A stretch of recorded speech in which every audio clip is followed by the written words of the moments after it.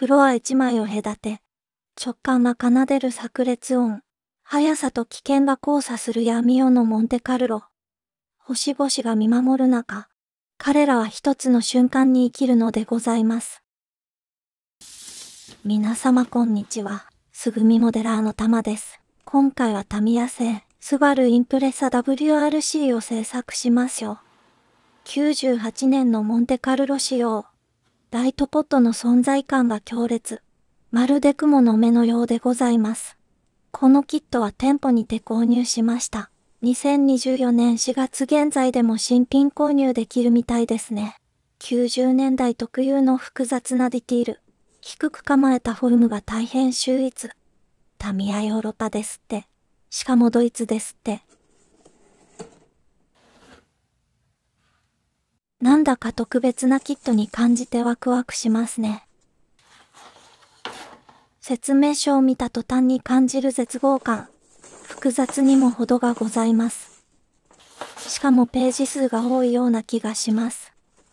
ボディ裏やシャシー裏にまで指示がございます。指定色もやたらと多いですね。とりあえずメインカラーのマイカブルーは必要ですね。お前は誰だ？タミヤといえばモコちゃんだろ。綺麗な成型色。このままでも見栄えしそうなほどです。タイヤはラリー特有のトレッドパターン。スリックに見慣れたモデラーには眩しすぎます。車内のパーツ群。この辺りからパーツの多さが気になりだしました。タッチボードもラリー車っぽさが表現されています。どんな谷から転げ落ちても大丈夫。今回もロールケージを張り巡らしましょう。シャシーのディティールは驚くほどに詳細。いかにも本物っぽさを感じることができます。これは裏もサボらずに作らないといけませんね。インプレッサといえば金色のホイール。さすがに成型色は青でしたね。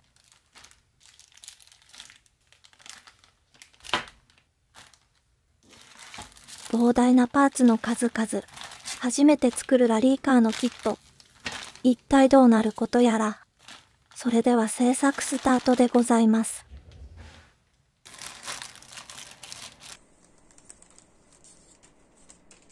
複雑な形状のフロントマスク。さすがはタミヤ様。見事な金型技術でございます。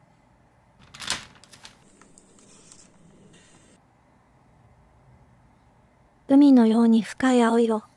エーゲ海のように美しいですね。大阪湾のやばい色しか知らんけど。愛用のニッパーで断絶しまくります。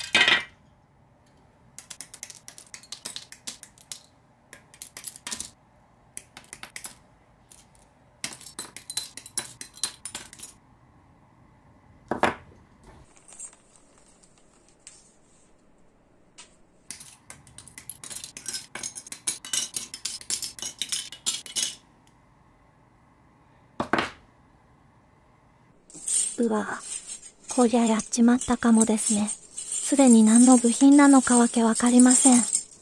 ラリーカーのキットはこうなるんじゃないかと、うすうす予想はしていましたが、想像以上に大変なことになってしまいましたね。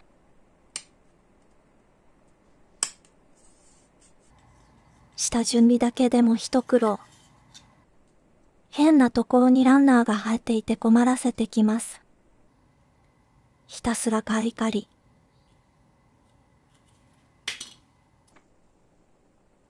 色別に選別するのがまた大変。平日深夜にすると同じ部品を入れたり出したりで幻覚を見ているようです。すっかり塗料で分厚くなったワニクリップたち。これからも過酷な労働をお楽しみください。ライトがどれかわからなくなってイライラしてきました。闇を照らすライトポット。それは暴力的な交流。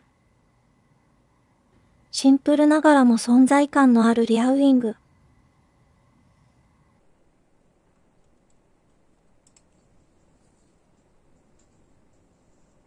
今のうちにバランスをとっておきましょう。このキットはライトポット仕様と通常仕様が選択できます。ラリーといえばもちろん夜ですよね。溝がとても細くてクリアで埋まりそうなので筋彫り。溝の間隔も狭く、ワンミスの脱線で隣の溝とつながってしまいます。ルーフは思いのほか薄かったので、危うく貫通しかけました。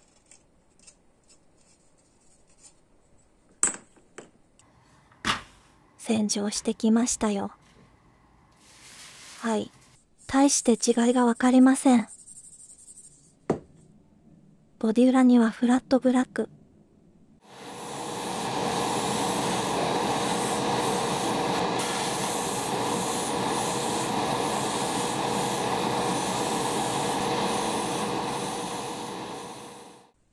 適当でも格好よく仕上がる艶消しの素晴らしさ。しばらくマスキングのお世話になってもらいましょう。久々に登場したタミヤラッカー。匂いが強烈なので苦手なんですよね。草むらから帰ってきた猫の匂いがします。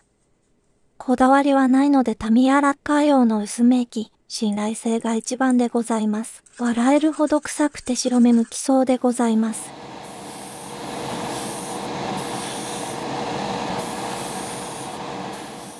青に青を塗るのでサフなんて吹きません。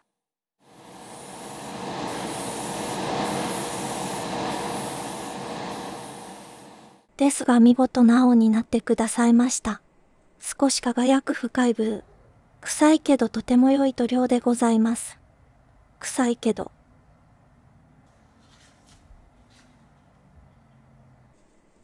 インプレッサといえばこのカラーリング。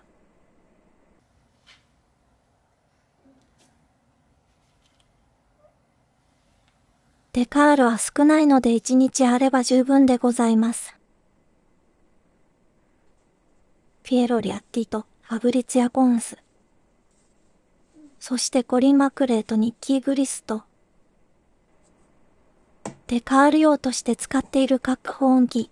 最近は外よりも部屋の中の方が寒いんですよね。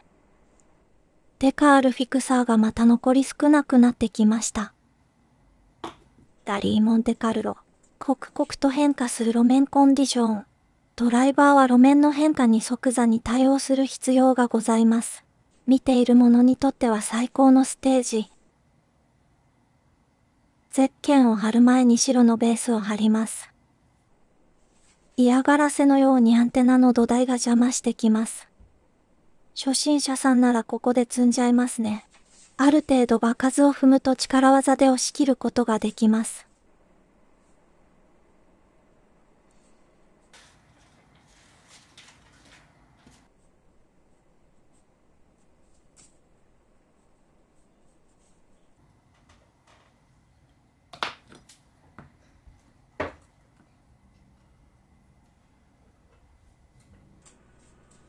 以前この部分は3-5でしたよね。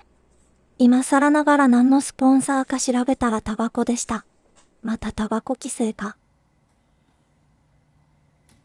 これ1枚ですっかりラリーカーになりました。今のところ特に難しいデカールはないですね。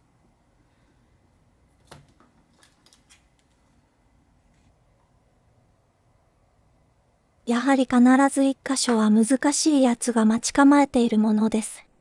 ブリスターフェンダーの複雑な形状。タミヤ様の薄いデカールでも追従せず難航中。調子に乗ってグリグリしてたらちぎれました。リカバリーも慣れたものです。ドアの溝にかぶさるデカールはカットしておきます。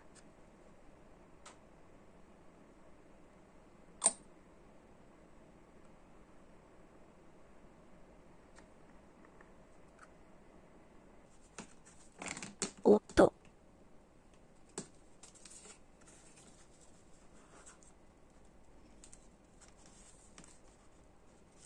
ああ、もう、イライラする。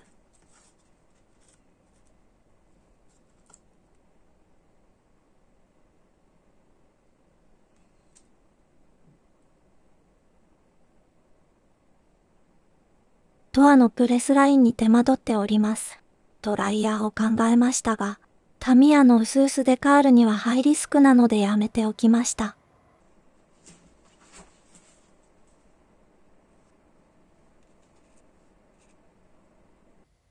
細かなスポンサーデカールが増えると雰囲気出ますよね。アンテナの土台って後付けパーツにできないんですかね。大抵のレーシングカーはこのパターンが多い気がします。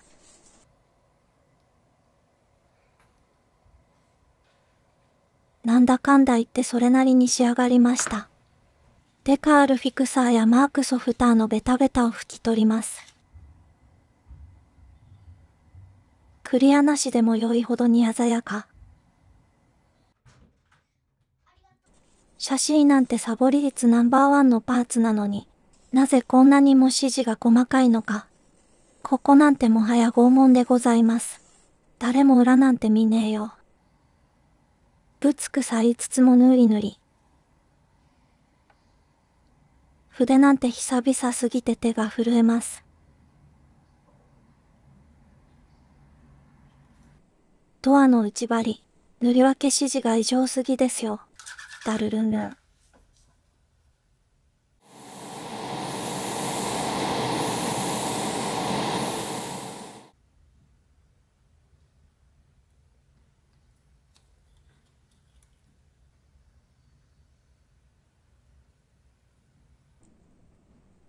完成した時にこのパーツって見えるのか心配になってきました。仮組みしない弊害をひしひしと感じます。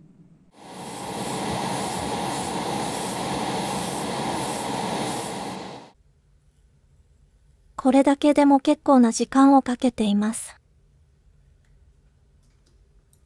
なんだか色を間違えているような気がしてきました。無駄に曲げさせるマスキング。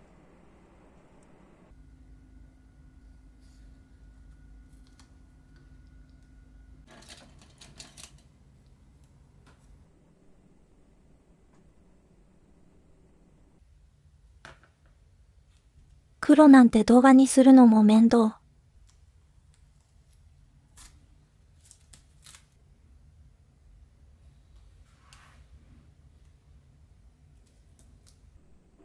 思ったよりも普通すぎましたね。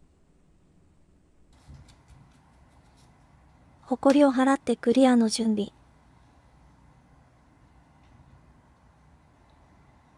EX クリアがあればコードのあるカウルが作れます。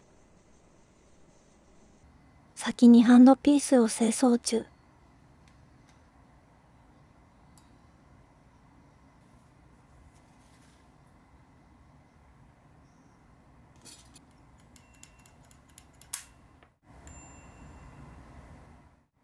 クイックジョイントがあれば洗浄も保管も楽になりました。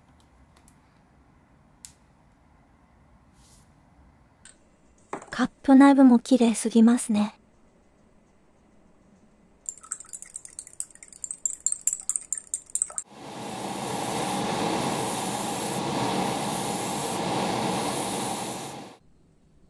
砂吹きからのクリア1回目。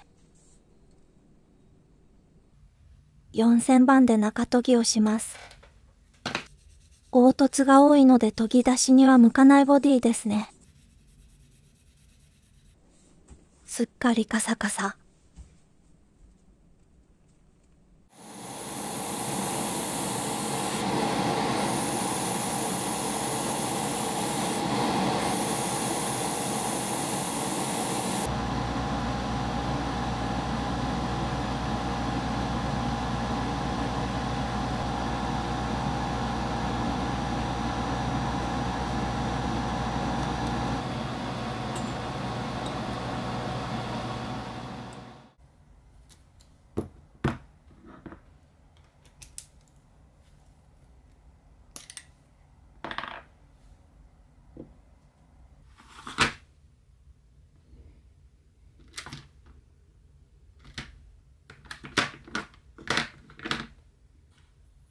ジャーマングレーなんていつの間に買ってたのでしょうか。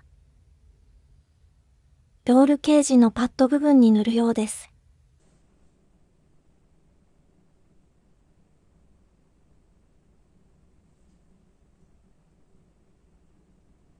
マフラーはもっと地味な指定だったのですが、好きに塗らせていただきました。プラモは自由です。人の数と同じだけの正解がございます。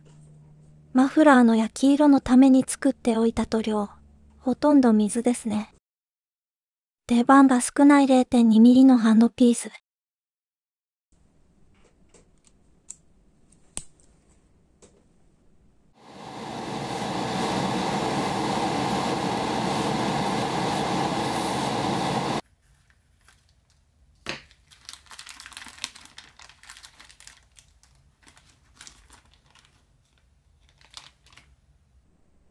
ほんとこのタイヤめちゃくちゃよくできています。超扁平なのに弾力性もバッチリ。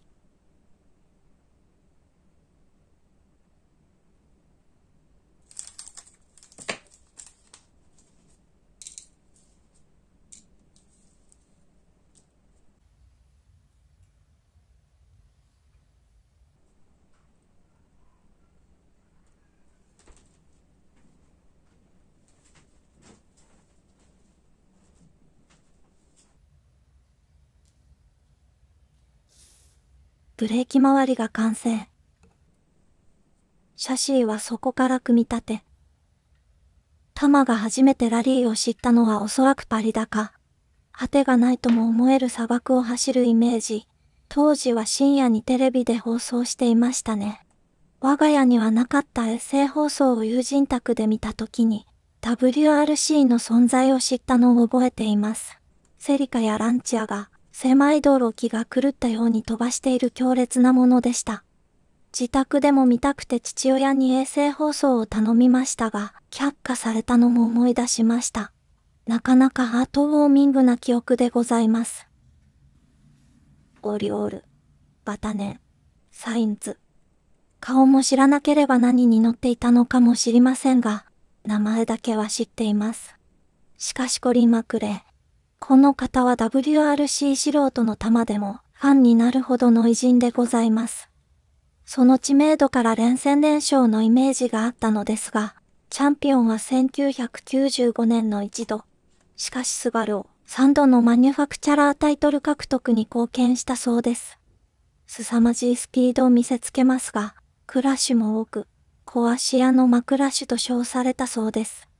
しかし惜しくも2007年、自身が操縦していた自家用ヘリが墜落、39歳でこの世を去ってしまいました。強烈なデカールが残っていました。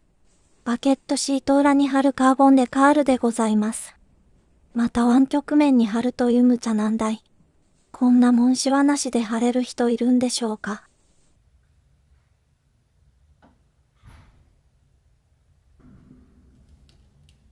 マクレーとグリストの名コンビ。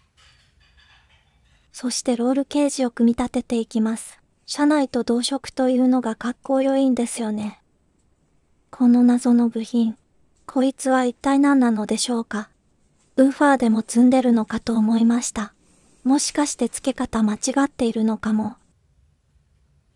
迫力のある極太のサイドバー。側面から壁に激突してもコックピットは守ります。車内がタイトになってきましたね。塗り分けをサボったダッシュボード。車内なんて見えないと自らを順応させていきます。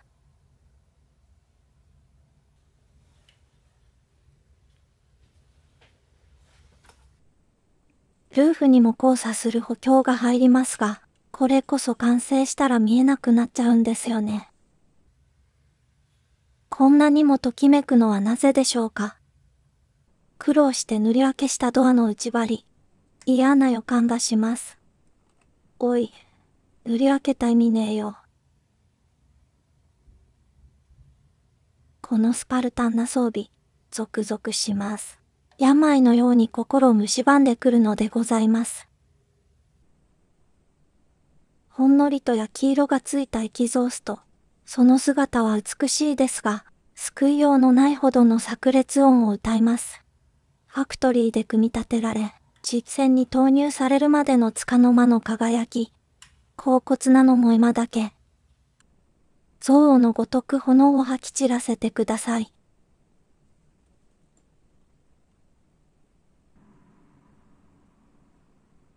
仕上げのクリアが乾燥しましたね。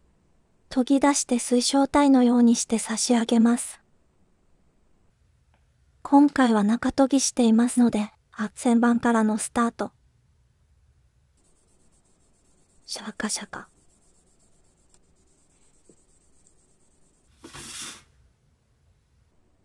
波打つ表面は消え去りました。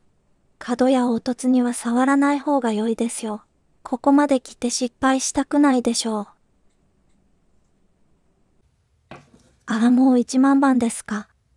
実際平面が少ないのであっという間に磨き終えます。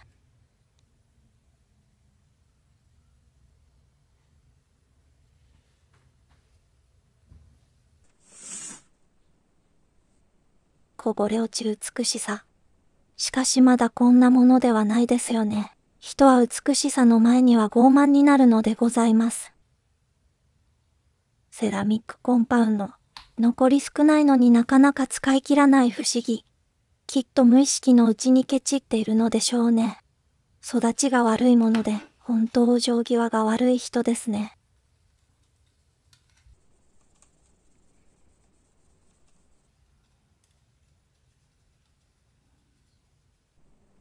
光が乱舞する中、ここまでの童貞を忘れるほどの美しさに酔いしれます。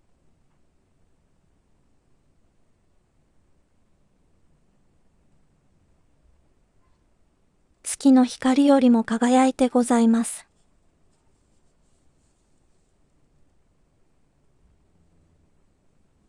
すぐにイライラするやつの神経のように細いライン。この窓枠を塗り分ける所業。タミヤ様報告でございます。これはプラモ入信者を遠ざけましたね。首までがっつりプラモ信者の私でも、これは面倒くさすぎて悪態ついてしまいそうです。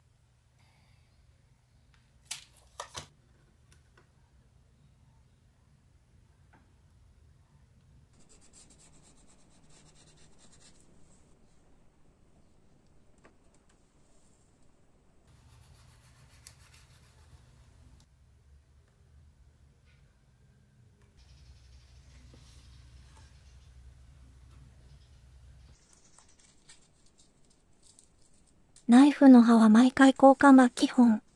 切れ味の悪い刃では質の良い拷問は行えません。モデラートは業の深いものでございます。今更気がついたのですが、これってスタンドになるんですね。マジでどうでもよいですけど。少しずつ、切断音が聞こえてくるくらいにゆっくりと。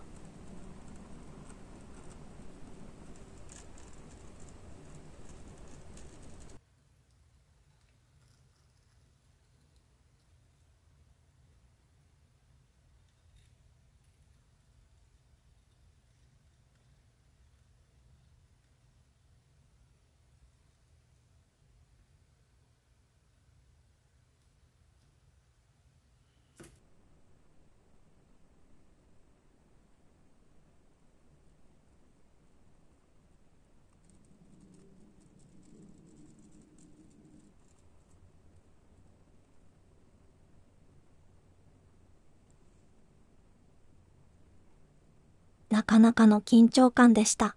15分間は息を止めていましたね。デカールの上には低粘着のマスキングテープ。クリアごと剥がれないように所有しておくのがおすすめ。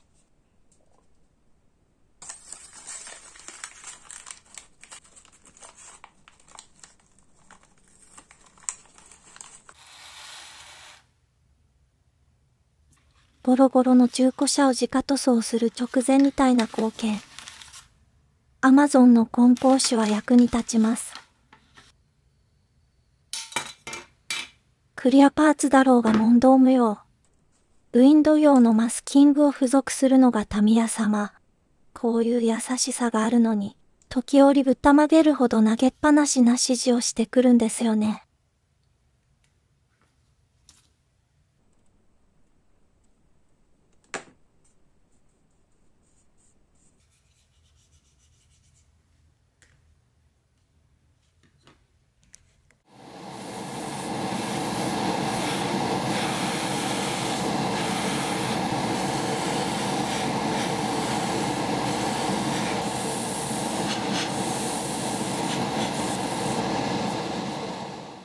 薄め液にラピッドシンナーを使っていますので、あっという間に乾燥します。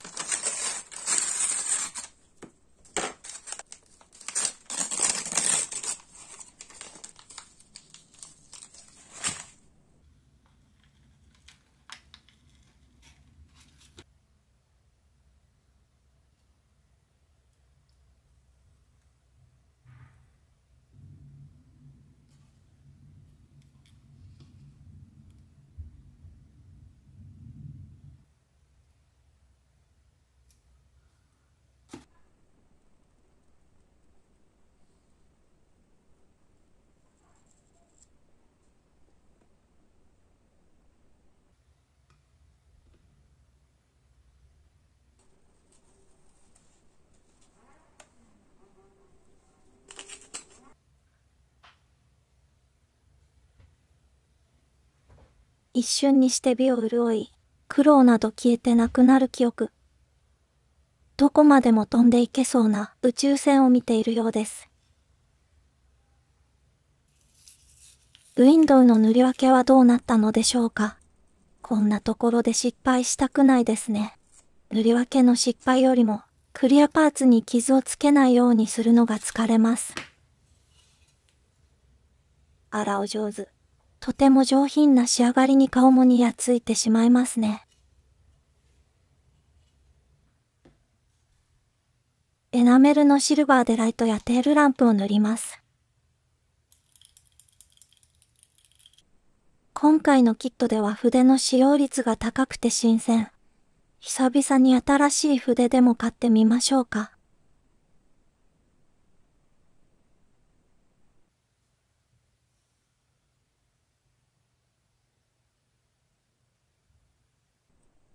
ライトポットを作ってみたくてこのキットを選んだようなもの。遥か遠くまで照らす光、暗闇の中を疾走するマクレーにはどんな光景が見えていたのでしょう。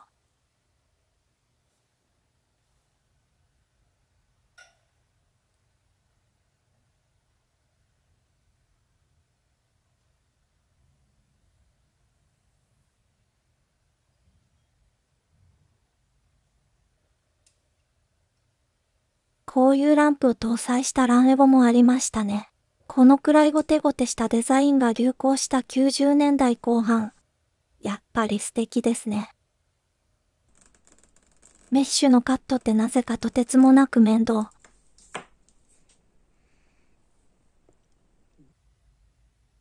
角ダクトに貼っていきます。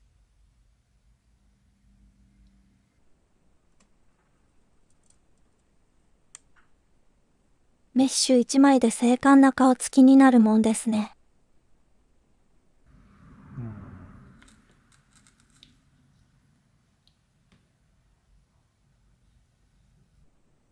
こんなに細いスポークデザインなのにバリ一つございません。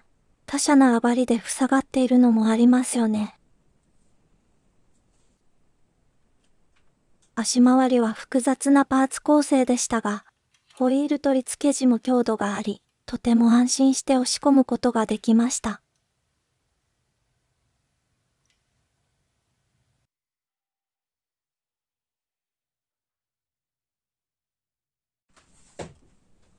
とても珍しい半透明なフロアパネル。説明書の指示では塗装するのですが、こんな逸材はそのまま使うのが礼儀というもの。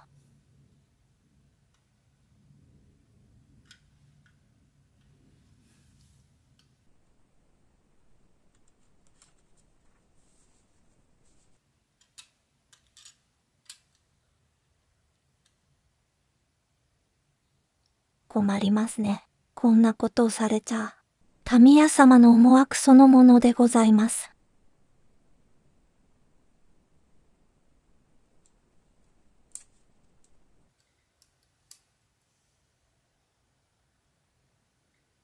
テールランプをはめるだけで、終わりのない旅の始まり。迷子にならないようにエンブレムもつけておかないとね。私は宇宙船スバル号。WRC マシンのウィンカーって本当に光るんですかね。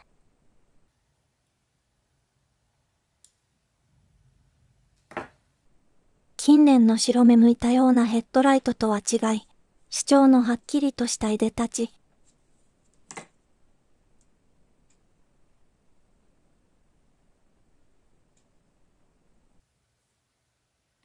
レーシングカーには鉢巻き、愛車にも貼っていたのですが、車検時に剥がされていたんですよね。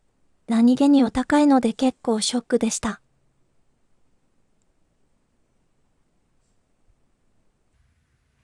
ウィンドウパーツを取り付けるのですが、余白が少なく接着スペースがございません。ここはもう少し設計を練っていただきたいですね。いよいよ完成まで秒読み段階。そわそわしてきましたね。なんとサイドミラーは片方だけ。この潔さ最高でございます。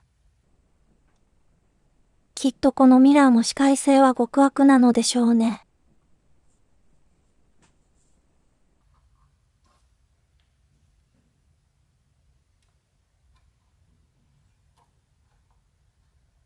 それではそろそろ出発しますか。月の裏側だって、ボイジャー1号も追い越して、10億光年先でも、想像もできない見果てぬ世界でも、第二次ワープ速度で、どんな場所でもひとっ飛びでございます。お題は必要ございません。これは引き返すことのできない片道切符。決して後ろを振り返らないように、何を置いても希望を捨てないように、無数のまばゆいフラッシュに照らされ、闇夜を最速で駆け抜けた男のマシン。